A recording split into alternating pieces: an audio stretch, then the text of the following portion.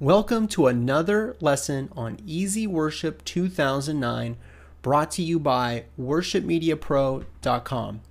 In this lesson, I'm going to talk about editing your schedule. So before we import the schedule that we saved from our last training session, I'm going to go to Live and Options, click on the Songs tab, and I'm going to make some global settings to my songs. So the first thing I can do is I can change whether I want my alignment to be left, right, or center. We're going to keep it at center. I think that's great.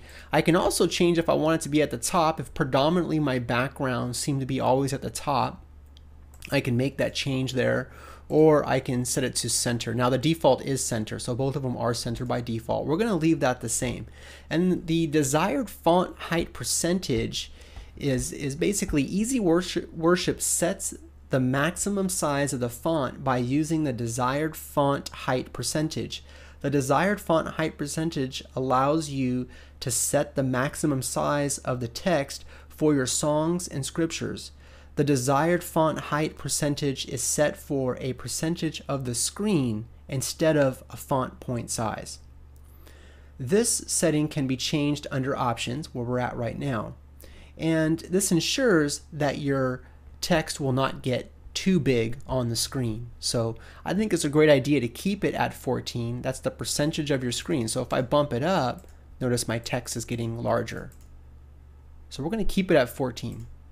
I can also set my font type. I can change that globally here. We're going to keep that the same. I can also globally change my outline. If predominantly my backgrounds are rather busy, I can say I want this to be a heavier border around my font. I'm going to say cancel and just leave it how it is. Now I can also set my chorus and show verses and chorus labels, so I can actually show that and then set those parameters, those locations. I recommend not to have that on there because it becomes too busy, and just by default it's good to have that one off. You can play around with it and see if you like having the labels show up, but I recommend turning that off for right now. You can also color code the different labels. So I think this is great if you feel that the coloring that exists right now is something that's a bit confusing for you or your worship team, and you want to make it a little bit more simple, like maybe have it like a temperature gauge. So you can start out green and then go to, or blue for cold, and then go to red, knowing that that's beginning to end.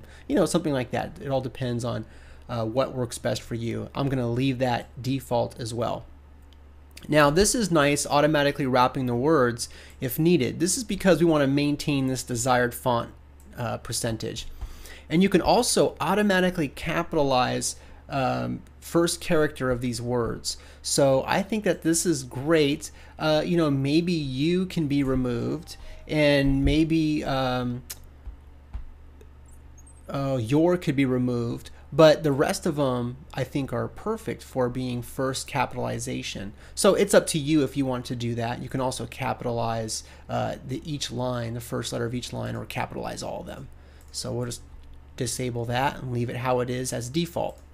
All right, so we covered global settings. Now the next thing we're going to do is we're going to pull in our schedule that we saved from last time. And I'm going to go to Open and Unpacked, and you're going to see this dialog here. I discussed this in lesson number 2, so you can go back one lesson and take a look at what I did there. Now you can see that I already made some changes to this one, so I'm going to leave this one alone. We're going to work on this one. We're going to do some editing here, and I have 2 ways to edit. I can edit the song in the schedule, or I can edit the song in the database. So if I edit it in the database, it will always be that change that I made. We want to edit just in the schedule for right now. So even if I edited it here, and then later on down the road I opened up EasyWorship and I created a new schedule and I dragged King of Glory onto the schedule, it'll be those edited changes will be maintained. So we're just going to edit in the schedule right now. All right, so now you see the different choruses and verses that are listed here, and looks like everything looks to be fine. Probably could stick with what we have. Now I could do a Control A to select all, and I could maybe bump down the font. I'm not too sure. Probably just leave it how it is. Leave it at 10. And then what I could also do is go into my background designer and possibly change my positioning for this particular song. So I'm not changing it for all of my songs, I'm just changing it for this particular one. So let's say I felt that you can have this in the middle, well, we can make that change here and have it in the middle. And notice this annotation says that I'm making the change in this, a change has been made in this particular song here. So you can kind of keep track of changes you made from the default settings. So we're just going to put it at the top again, leave it how it is. I think that looks fine. We can also change, we can remove outline, add it. You can just do some different modifications to this particular song in the schedule only. So we're gonna hit save. And now I didn't make any changes on this, so there wasn't an annotation like this one. This one has a couple of changes that I made, and it gave me an annotation of an A to say I have made some changes on this particular song in the schedule. All right, so you noticed how we were able to, per song, change where the position of the text is, but you can also do this globally for your background. So let's say you use this particular background often, and you want to have a certain position that the lyrics will be shown in all the time. So I'm going to go to my backgrounds palette, and I don't have this particular background imported, so we're going to use this one as our example. In my first lesson, I talk about importing backgrounds into this palette, so check out lesson number 1 for that. Okay, so now I've selected this one, and I actually meant to go into options. So I've highlighted it, and now I'm in options, and you notice I've highlighted this particular background.